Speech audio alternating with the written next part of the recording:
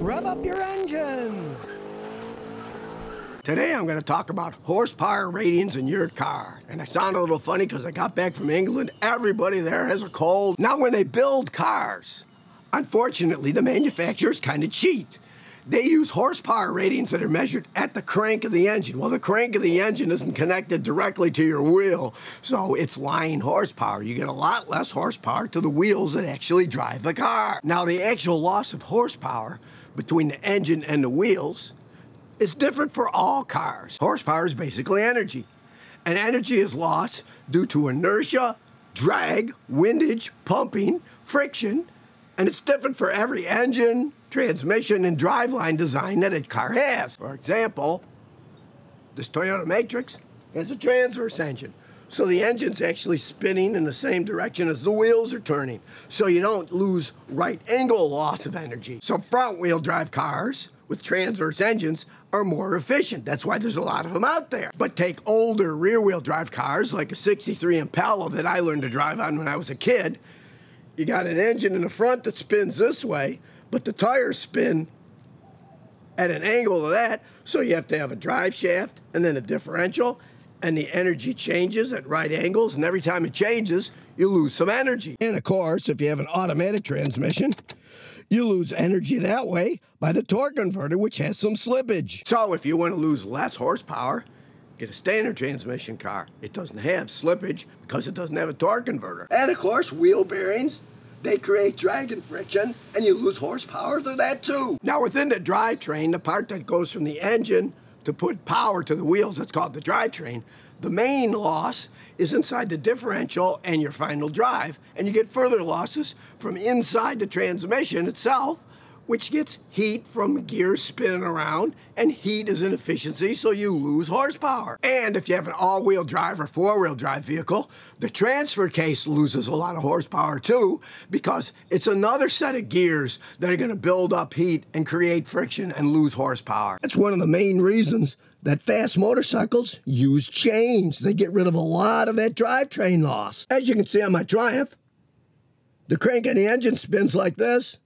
Go back with a chain, the wheel spins the same direction, so you don't lose much power at all using a chain. Now, some early cars and trucks actually had a chain drive on them, but when you got a chain drive, it's really high maintenance. The chains need lubrication, adjusting, they're open to the elements, so it's really not practical to have a chain-driven car these days. And heck, many motorcycles have gone to shaft drives because there's less maintenance. Now, you do lose a little more power, and in a motorcycle, it's gyroscopic, it's spinning, so it kind of affects the handling a little bit in a motorcycle.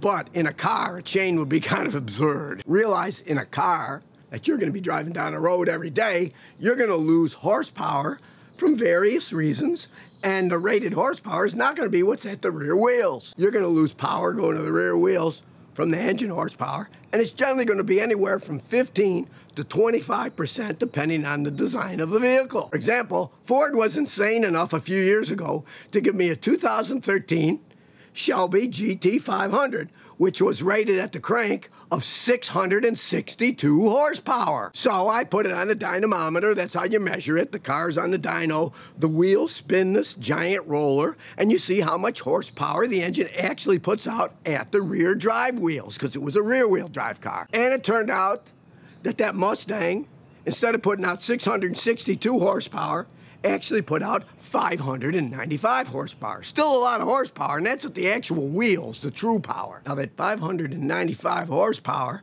at the rear wheels was enough to propel it to 201 miles an hour. Now, that's the reason they put so much horsepower. They wanted to make a car you could buy at the dealer that would do over 200 miles an hour. But let's face it, most people don't need to be driving 200 miles an hour in their regular car.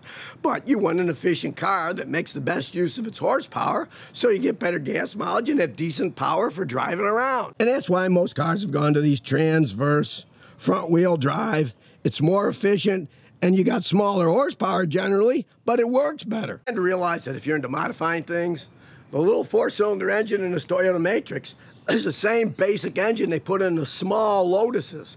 And they can soup those things up to put in more than 400 horsepower if you really want to. So now you know what horsepower rating really means on your car. And hopefully, I'll have enough voice left to do my live car talk today.